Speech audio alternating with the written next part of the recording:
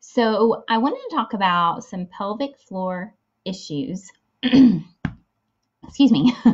Anyway, a lot of mamas have pelvic floor issues, pelvic pain, prolapse, a lot of other core related issues that can go along with that, like diastasis recti, low back pain. But specifically right now for the pelvic floor, I kind of wanted to talk about and even bust a myth about Kegels if you think Kegels are going to help pelvic floor issues when actually it could still be, it's actually going to be hindering it if you're doing Kegels all the time, if you don't know that yet. By the way, my name is Olivia Kegel. I'm a prenatal postnatal corrective exercise specialist, a diastasis restoration specialist, and I help mommies heal their cores and their tummies from the inside out. Okay, so if it's not Kegels, then what is going to actually help your pelvic floors? Okay, the first thing to understand is that learning how to heal your pelvic floor is going to be like a puzzle that you put together because there's all different pieces of the puzzle that's going to help it. Okay, so let's talk about what I want to talk about are what are these puzzle pieces. Okay. The first one is movement habits. The second one is lifestyle habits. Then we're going to talk about some pregnancy and birth things that could have happened and even some body history. Okay, so movement habits. What I'm talking about when I'm saying movement habits is how do you stand? How do you sit? What's your quantity of movement? What's your variety of movement?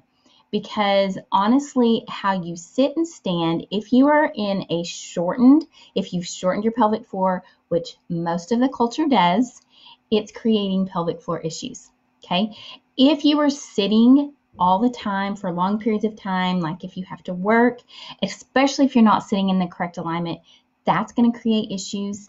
So quantity of movements, we want to learn how to move better and how to move more often, because that is going to actually help your pelvic floor. If you look at different cultures, they move around a lot and in different ways, and they don't have the pelvic floor issues that we have.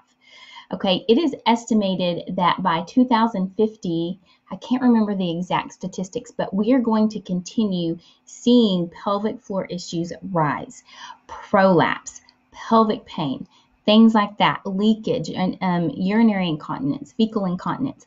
All that has to do with the pelvic floor, okay? All right, so hang on one second. Let me see. All right, so if you're on here, go ahead and give me a hi. If you are watching the replay, you can put #replay. I'd love to hear from you. You can ask questions as we go along, okay? So that's one of the puzzle pieces is movement habits, and I want you to think about how you move, sit, stand every single day, okay? And learning how to correct that is going to help your pelvic floor, okay? It's not just about Kegels. Now, Kegels do kind of play a part in it, but I don't really like to call them Kegels because we don't want to just activate the muscles around the urethra. So you want to learn how to engage all your pelvic floor muscles, but only at the right times, okay? Because the pelvic floor needs to learn how to handle different loads at different times, okay? And we can go into that later. But for right now, let's learn about the puzzle pieces, movement habits. Then second one is lifestyle habits, okay? So when I'm talking about lifestyle habits, I want you to think about what's your daily stress? How much anxiety do you have on a regular basis? What are your driving habits? Like that's what I said already. You know, sitting, do you commute a long time? What are your sleeping habits? How many hours of sleep are you getting? What are your dietary habits? Because we can actually eat food that will help nourish our pelvic floors, nourish our gut, nourish our core. All of this is going to help your pelvic floor, okay? So that's another piece to the puzzle. And okay, we'll talk about stress and anxiety here in just a minute. Okay, so movement habits, lifestyle habits. Another piece is pregnancy and birth, okay? I want you to think about if you've already had your baby, what was the length of your pushing stage, okay? Did you have an episiotomy? Were there interventions such as forceps and vacuum, Okay, this is why I'm such a proponent of learning how to get into correct alignment. It helps your pelvic floor. I'm friends with a midwife, and some of you may have heard this, but she was a missionary and in another country, and none of the ladies ever had to really deal or have episiotomies. And she told me, she was like, Olivia, does this have to do with alignment? And I said, oh my gosh, yes, because in our Western culture, we are always shortening our pelvic floors. Okay. And they just think about it. If they are in Eastern squats and they're moving all the time, they're actually lengthening their pelvic floor muscles. So when she came back to the States, she said you had to do episiotomies on so many of them. So learning how to, pregnant mamas learning how to get into correct alignment, breathing correctly, actually preparing yourself for the birth process. So many women, pregnant moms, just people in general, they prepare for a marathon, right? Birth is actually a marathon that maybe moms might read one book about it, okay? But they're not preparing their body for it, and all these things can happen, okay? So, movement habits, lifestyle habits, pregnancy and birth. But if any of those things happened, I don't want you to think, oh, there's no hope for me, because no. Our bodies were created to heal. We just have to know the right tools and maybe even what puzzle pieces that we got to put together, okay? Also, the fourth one is body history, okay? I'm going to talk about injuries, surgeries, and trauma. Did you know, like, let's say you were a volleyball player and you fell, or you were a gymnast and you fell, that can actually create scar tissue in your body that can mess with your pelvic floor area. It's kind of crazy, but that's true. And surgeries create scar tissue, so those can create all kinds of other issues. There are certain ways to deal with those.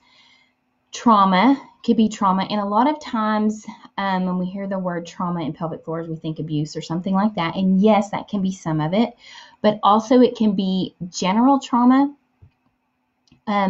because general trauma will actually have an impact on your pelvic floor just by how the nervous system is wired and the way the pelvic floor responds. Okay, so we actually hold stress a lot of times in our pelvic floors. And I like to tell people, if you have jaw issues or anything like that, TMJ, your pelvic floor is probably turned on, okay? Or if you have headaches from it, things like that, okay? So you have to think about traumas, stress, and anxiety. All that can be held in your pelvic floors. Actually, we hold stress and we hold trauma sometimes in different muscles of the body, different organs, but pelvic floor is a biggie for a lot of mamas.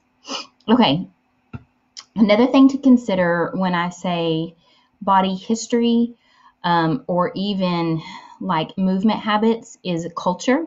What's our culture? Like I talked about sitting, standing, but we can talk about we cross our ankles when we sit, we cross our legs when we sit, and that's more feminine, right? But it's actually not great for our pelvic floors. So understanding all of this is kind of a basic foundations, okay?